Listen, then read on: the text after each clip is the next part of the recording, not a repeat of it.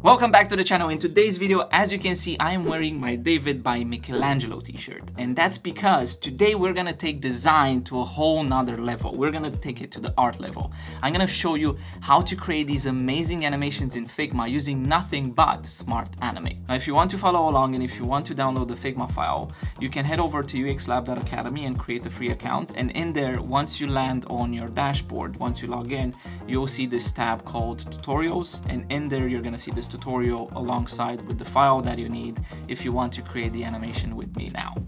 I'm just gonna put all the tutorials there, so if you don't have an account yet, make sure to create one. It's completely free, it doesn't cost you anything, and then that's where I'm gonna put all the files so I don't get them lost in Drive, Dropbox, or other places.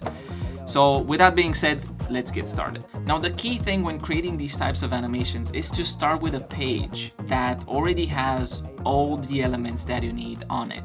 And from that point, you can either add to that screen or subtract from it.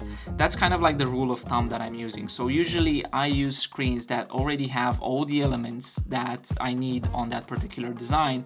And from that point on, I start doing the animation. So if you look at this file, you will see that I've created this kind of like collection view where I have these free images. I have a big title over here and also a page counter and some indicators on the bottom alongside with a navigation and some arrows that will help the user navigate. Now, the only preparation that I've done to my design is that if you look closely here to my heading, you'll see that this is actually a frame that has the clip content on, and inside of that I have the free texts that I will be switching when I will create the animation. And I'm gonna show you how you can use this technique to switch the text and to make it look good. And I did the exact same thing for the page number. But besides that, all of these elements are normally created using auto layout, so there's nothing special done to them. The only two elements that have something special is this kind of like heading over here and the page counter here. And I use the exact same technique. So I have a frame, and inside that frame I have either 2 or 3 texts. Now, to start animating, all you need to do is to just duplicate this frame and start changing the elements that you would like to animate. So for my example, what I would like to do is I would like to change this heading from collection to start here. So I will select these 3 texts over here, and by holding down Shift and using my arrow keys, I'm gonna just switch these texts so that now instead of collection I will have start here. Then what I would like to do is I would like to leave all of these cards alone, but what I would like to do is that I would like this to be kind of like the background image before you actually land on the collection page. So I'm just gonna drag this all over my screen so that now this kind of like looks like a background. And what I would like to do is these elements over here, I would like to hide them so they only show once you go on the collection page. So to do that, all you need to do is just literally select these elements, and then if you go here on the right panel where you have the layer, just put their opacity to 0, and that basically will just hide these. Now, if you want to create other types of animations, you can do that as well. So for example, let's say that I don't want this to fade in when the user lands on the collection list. What I can do is to simply just select these 2, and again using Shift and the arrow keys, just take this off frame. And also what you can do is to even drop the opacity to 0, so this way it will go into the frame, but in the same time it will raise its opacity from 0 to 100, so the animation will look a lot smoother. And same thing we will do for this navigation, for this these dots over here. I'm just gonna drop the opacity to 0, and now this will be my initial screen. And literally this is all you need to do to basically create really cool animations. Now, another thing that I forgot to do is if I click on this image, I would like to change the border radius, because here I have a 10 pixel border radius. So I'm going to change this to 0 so that the image basically fits perfectly on my screen. And now the only thing that I need to do is just animate this. And the way you do it is that, for example, let's say that I would like the user to click on this and then afterwards go on this page. I will just select the element, go to my prototype, and then just drag an interaction from this to my next frame. And here is where the magic actually happens, because if you just leave it as it is, and if you just put instant, but let's say you just put it on smart animate, if you go and also, yeah, let's change this starting point to my first page. Now, if we play this prototype right now, you will see that if I click on it, the interaction doesn't look that good. It's kind of like weird. So what we need to do is to go back, and here where we have this smart animation, instead of actually leaving things as they are, we should go here. Instead of ease out, just go and create the custom Bezier. And this curve, basically what it does, it allows you to customize how the animation is being done. So here, just set this to 3000. That means 3000 milliseconds, which is equivalent of 3 seconds. And here where you have these ends, just create an S-curve. What this will do is that it will start the animation slowly, then it will ramp up the speed of the animation, and then it will slowly fade out. So that's kind of like that S-curve.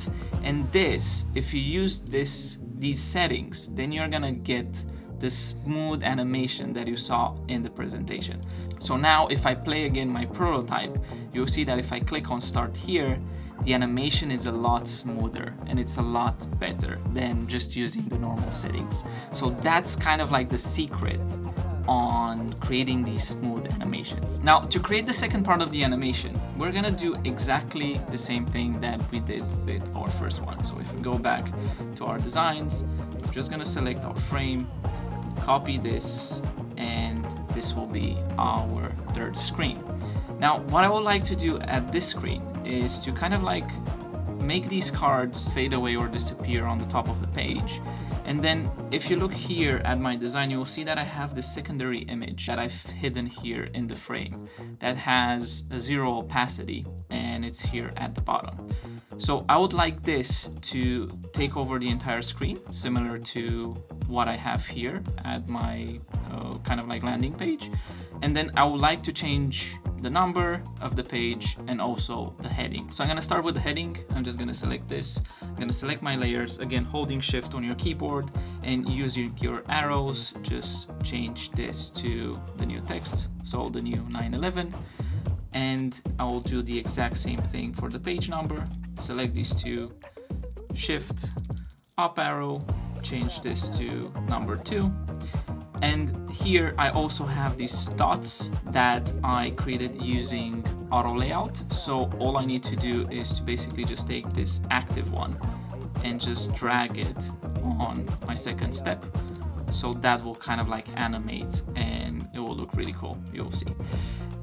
And that's pretty much it, what I want to do from these elements. And then obviously I would like these cards to kind of like go on the top of the page, so just disappear. So what I will do, I will slightly change the angles so that they kind of like stack on top of each other. And I'm gonna do the exact same thing for this one. I'm just gonna stack them like this. Same for this one. I'm gonna make sure that I'm gonna select all of them, and using again shift and the arrow keys, and by selecting all of them, sorry, and by using shift and the arrow keys, I'm just gonna put them at the top of the screen. And then I'm gonna change the opacity for all of them from 100 to 0. Now all I need to do is to grab this image that was previously hidden, put the opacity back to 100, and then just make it as big as my screen. Now a pro tip that I will give you is you will see that sometimes, because I'm using Unsplash to create these, like to put these images, so sometimes, I don't know why, but the resolution is very poor. So when you have things like this, when you see that the image is very pixelated because it was small previously, what I will suggest you to do is just go in and using Unsplash, just put the image in. So just go to Unsplash, search for example for Porsche. Yeah, if I can spell that correctly, that is. And then look for the image that you used previously. So in my case it's this one. Make sure you have the correct layer selected and just hit this one, and this will replace the image with the high resolution one. Not sure why Figma does this, but if you ever have this issue, just use Unsplash or just re-put the image into your frame, and that should fix the problem. And now pretty much that's it. All I need to do is to connect these with Smart Animate, similar as I did previously. So if I click on this element, go to prototype, and just drag an interaction back to my collection list, you'll see that these test settings that I previously created were saved. So now I don't need to basically do anything. I just need to drag the interactions that I want, and the animations will be automatically created. So from this one I want to go here, and from this one here I would like to go back to the top, to the start. And I will, every single time you do this, just make sure that you have the correct settings in place. And that's it. Now you can just go play your prototype, and you'll see that everything is running smoothly.